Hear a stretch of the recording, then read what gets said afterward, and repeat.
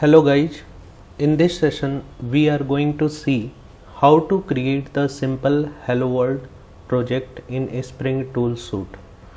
For that you have to first launch the Spring Tool Suite, and before launching you have to install the Spring Tool Suite in your machine. If you don't know how to install the Spring Tool Suite in your machine, then I have already provided a video in my channel. You can go ahead and check that video. At this point of time, I am assuming that you are having a Spring Tool Suite available on your machine and the runtime environment is Java 8, which is used by your system. So the first step that you have to launch the Spring Tool Suite. Double click on this application file and it is going to be launched. So in this case you can see that it is asking what is the workspace for this Spring Tool Suite. So I already created the workspace that is available under the D directory and the folder name is workspace_sts. So I will click on launch. So once you will click on launch, you will find that Spring Tool Suite 4 will start launching.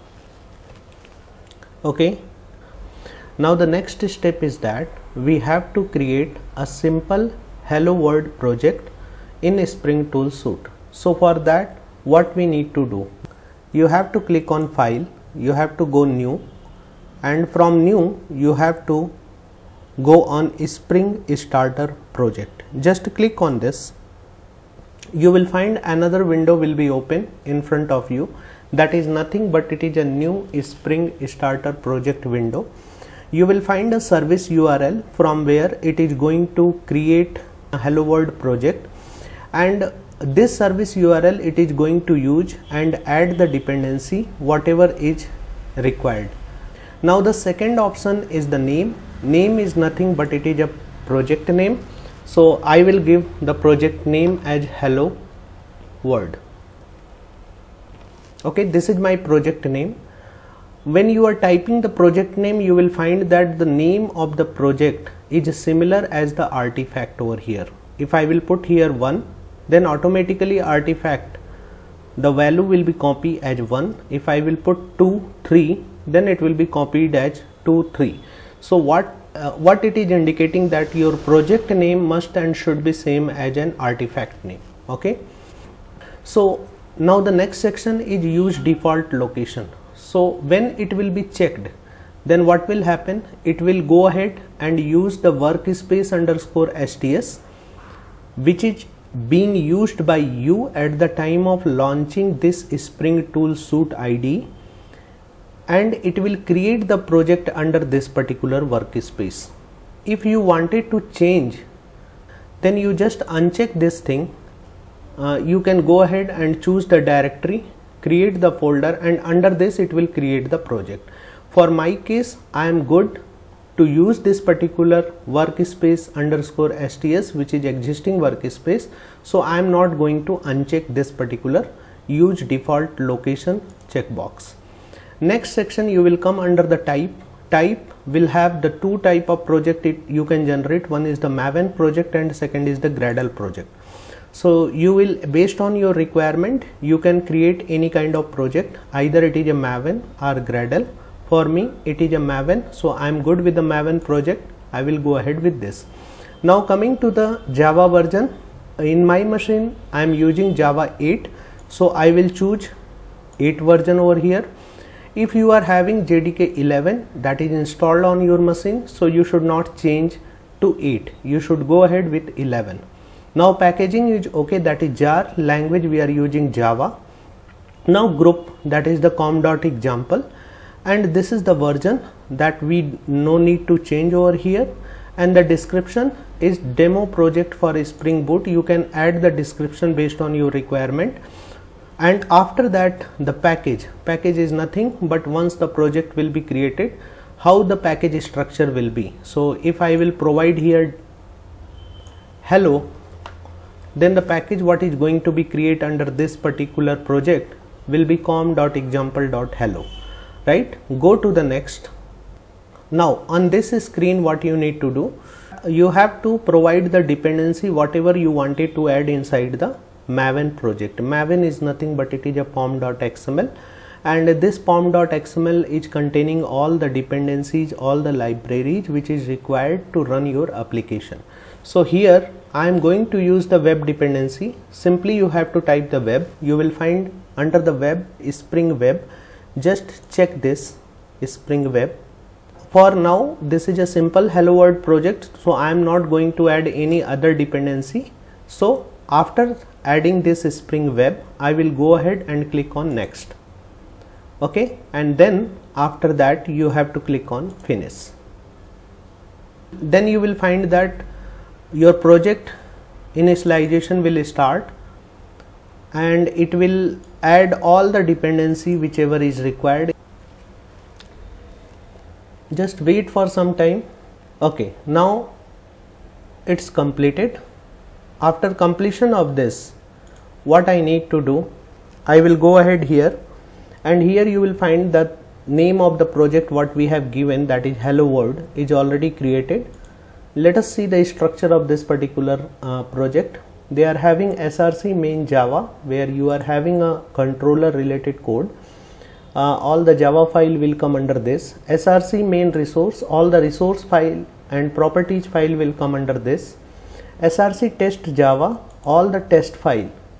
What are the unit tests that you are going to be write for your particular controller, all those things will be available under the src test Java.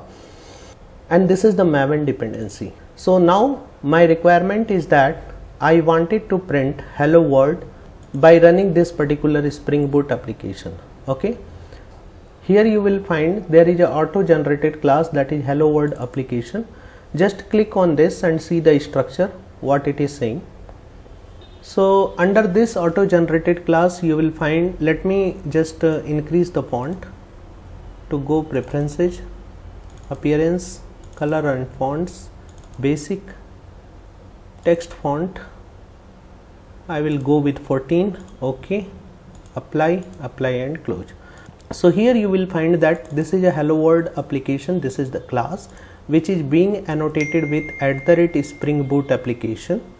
Okay, and here what it is doing, we are having a main method. Under this main method, Spring application.run method is being called to run this particular application. So this is the actual class which is being triggered initially when the server will start. I wanted to print Hello World, so for that I have to create a controller. Right click on this package, go on new, create a class, and the class name is Hello Resource. This is the Hello Resource class that will act as my controller. How I will make this particular class as a REST controller? I will use the annotation @REST controller. Just import the package. Let me check. Okay, import this particular package. This class is available under the org spring framework.web.bind.annotation package. Import this particular package. Now I am going to write a method which will take the responsibility to return a string, and the name of a string is Hello World. So on that situation, what I need to do, I will write my own custom method, public string. It is going to return a string, return resource message. Okay, it is looking for return statement, so I will return a string, return.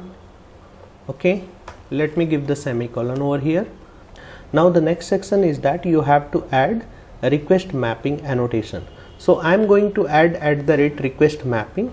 So I have to import this request mapping, and I will provide /message.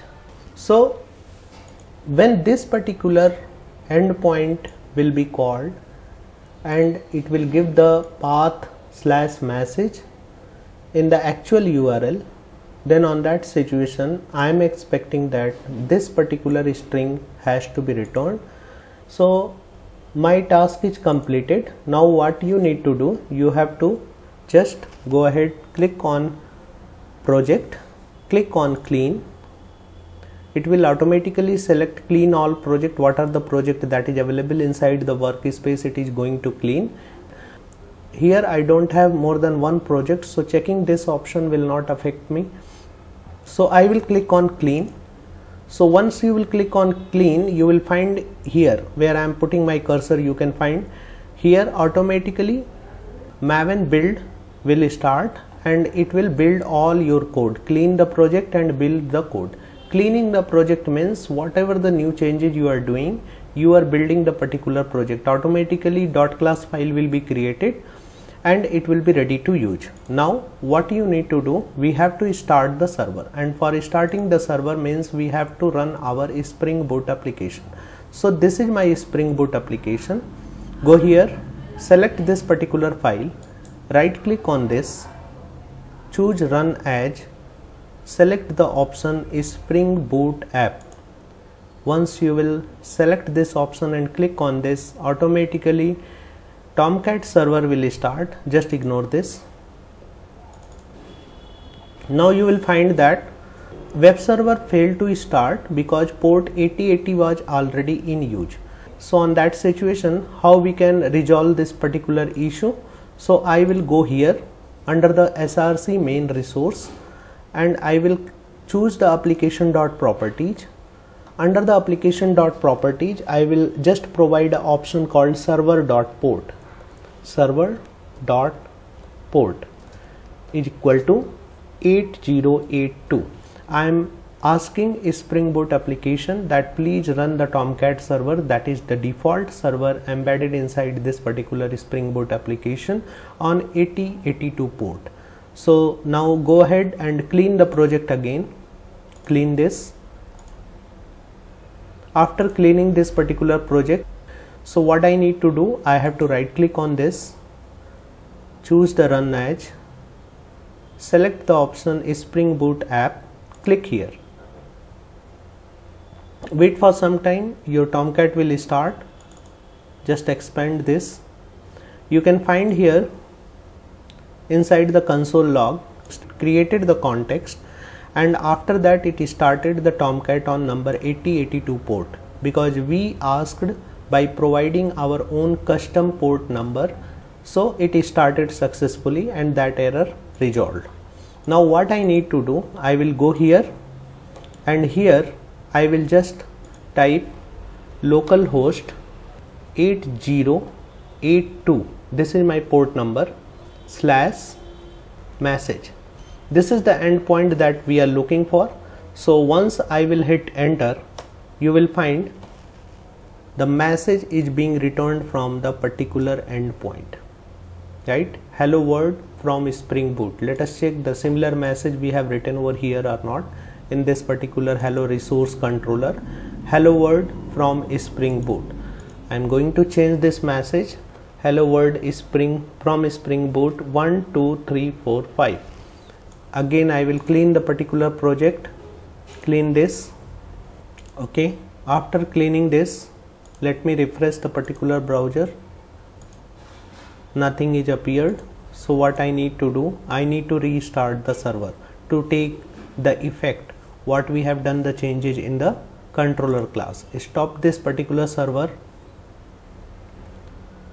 start your application again, run as Spring Boot application, check the console log. If application is successfully started on your specified port number or not. It is started on 8082. Let me just refresh this thing. You can find the message is being changed and which is coming from the specific endpoint. Okay, now if you wanted to see, I just removed the endpoint, right? That is the request mapping message, and let me check what is going to happen after press the enter button. You will find white label error message. Why this white label error message? Because the resource is not found, 404. Let me go and inspect this particular page. What is console log is saying? It is saying that failed to load the resource. The server responded with the status 404.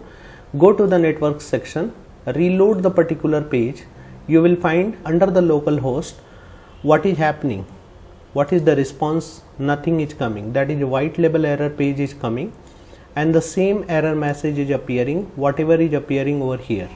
Okay, under the header section we are finding the status code 404, right? If I am not providing slash message, in spite of this, simply I am providing an empty string, then it is going to return the particular message whatever I have written. I had already specified the endpoint, so I am expecting that from the endpoint it should return some message. What is my expectation? So if I will provide message and again hit on the enter button, you will find that it is returning the successful response, and here the status code is 200, and under the response section you will find that hello world from Spring Boot 1 2 3 4. So guys, this is very simple and very easy to create simple hello world application. You can also create after installing the Spring tool suite in your system. I feel that whole process you understood properly, and if you are finding that this video is helpful for you, then go ahead and subscribe this channel and like this video. Thank you for your time, and thanks a lot.